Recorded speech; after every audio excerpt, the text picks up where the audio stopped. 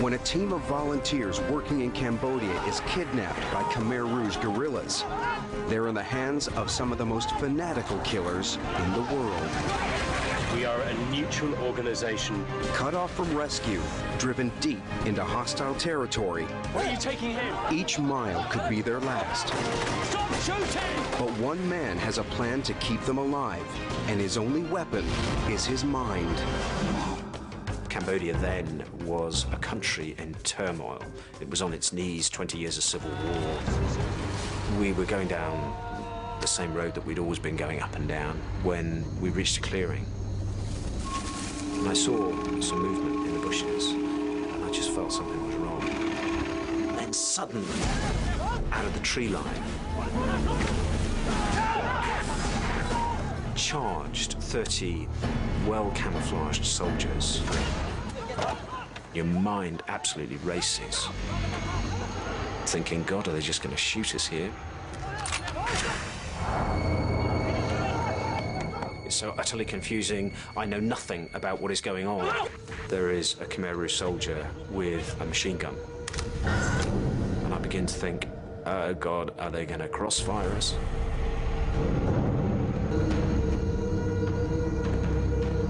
We wait for what seems like an eternity. And all the time I'm thinking, please God, do not let our life end here.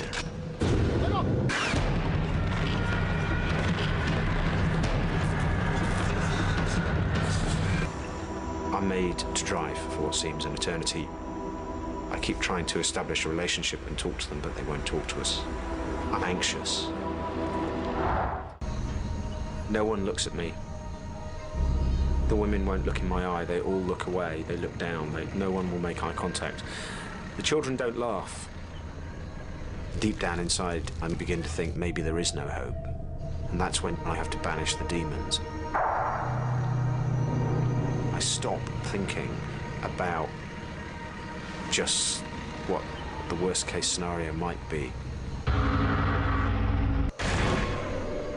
If I start to think about my fear, it's opening the floodgates. So all of the time, it is about controlling the way that you think. In these situations, are forced to confront a side of yourself that perhaps you might not have been introduced to. It doesn't seem likely that they're going to keep us for a long time. That's just not the way they think. We're either to be executed or released. To Chris's astonishment, they are ordered to start driving out of Khmer Rouge territory. But there's a catch. They've only got 24 hours.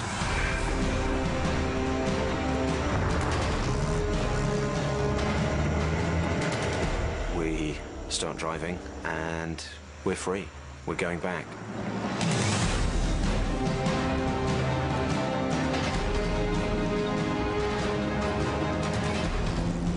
And then, to my complete horror,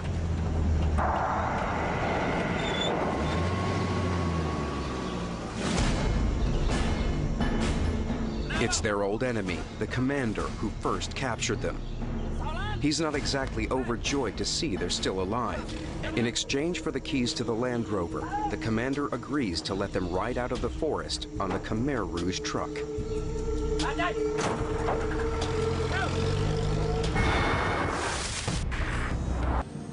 I have to confront the fact that what I hated in Khmer Rouge might also be in me too.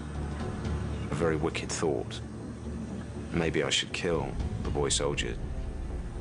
I've even got my hand on his neck. In the end, of course, reason wins through. At the edge of the forest, the boy soldiers return to their village, leaving Chris and his team to make the final stretch of the journey to freedom alone. We walked almost the whole night, from 7 o'clock at night until 5 o'clock in the morning. I'm very, very tired. Sometimes I could not walk properly. But Chris, he's still strong.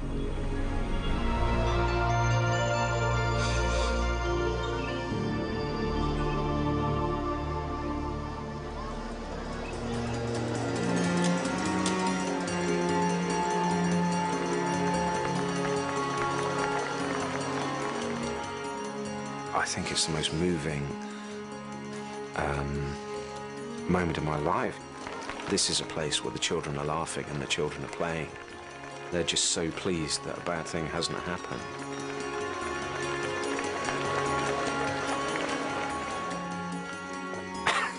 And at this point I get a very big lump in my throat, and I must confess I shed a tear, which I rapidly wiped away in a sensible and British fashion.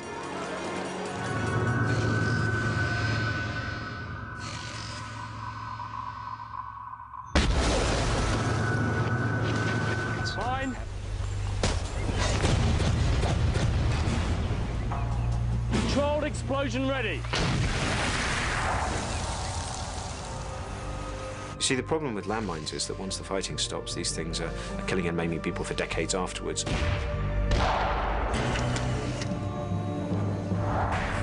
For some strange reason, I felt something was wrong. I turned. And then...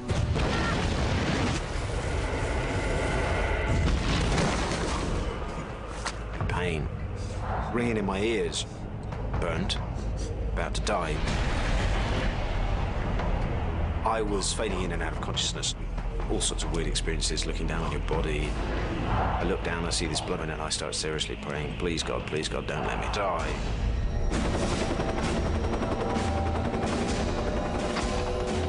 I can remember thinking, I am going to be very, very lucky to live. People talk a lot about the survival mechanism and that your survival mechanism kicks in. Well, that wasn't the way it was.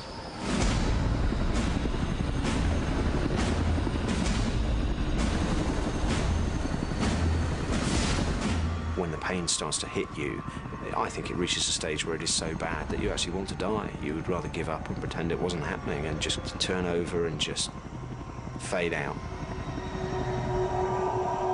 Dying is definitely, in those circumstances, the attractive option. It's easier to die. I thought of all the reasons I had to live.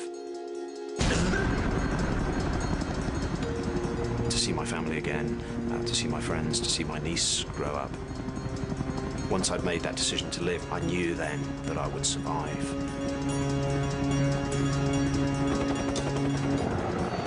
What happens most of the time is that we stop here, at this point at which it's uncomfortable, at which it all hurts a bit too much. But the reality is that we have the capacity to go beyond that point if we believe we can. If you fall over, keep on getting up.